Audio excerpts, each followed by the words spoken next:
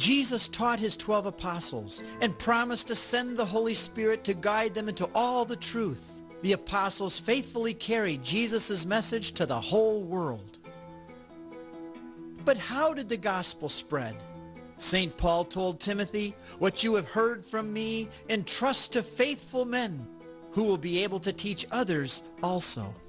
5 generations of handing on the sacred tradition. Let's count. 1. Jesus teaches the apostles. 2. Paul himself receives the tradition. 3. He teaches it to Timothy, whom 4. He exhorts to teach other faithful men, so that 5. They're able to pass the tradition on to others. 5 generations of passing on the teaching of Christ and the apostolic tradition. They passed on the truth like athletes pass the torch in the Olympic Games. That's what the word tradition means, something that is handed on. The apostles handed on the sacred tradition to men like these. These are called the apostolic fathers because they were first to receive the tradition from the lips and the example of the apostles, or because they were so close in time to the apostles.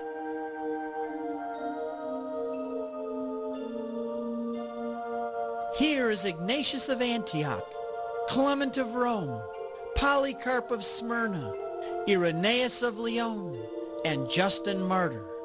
Remember I said they lived close in time to the apostles? Step over here. Let me show you what I mean.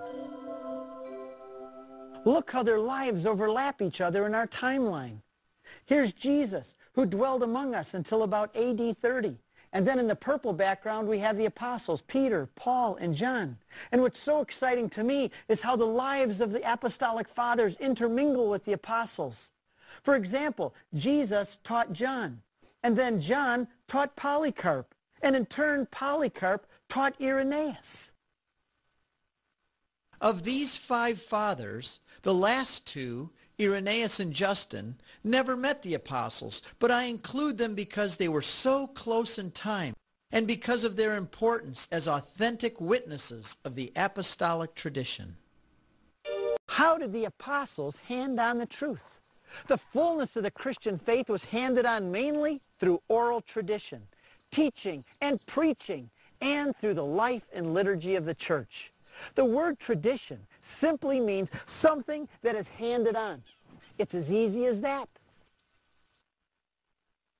Did you know that it took centuries before the apostolic writings were finally collected into what we call the New Testament?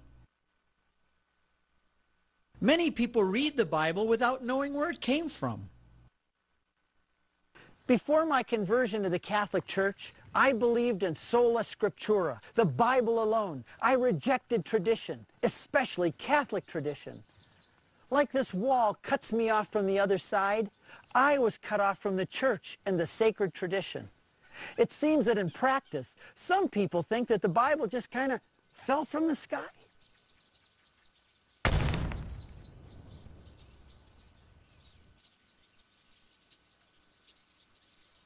From the sky? I don't think so. The Bible is a Catholic book. It's our family heirloom. And nothing should cut us and the Bible off from our history, from the sacred tradition and the teaching authority of the church. The constant belief of the Jews and the early Christians can be demonstrated with this 3-legged stool. A stool needs 3 legs to stand. What if we decide that we want to tear off the magisterium and throw away the sacred tradition? We're left with a 1-legged stool, the Bible alone.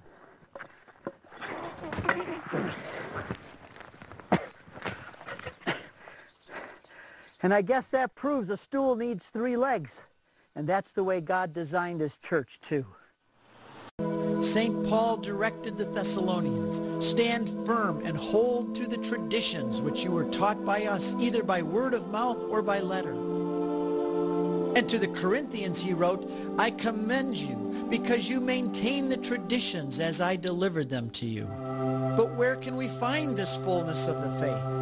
It's in the heart of the Catholic Church, in the Scriptures, the sacred tradition, and in the Church's life and liturgy.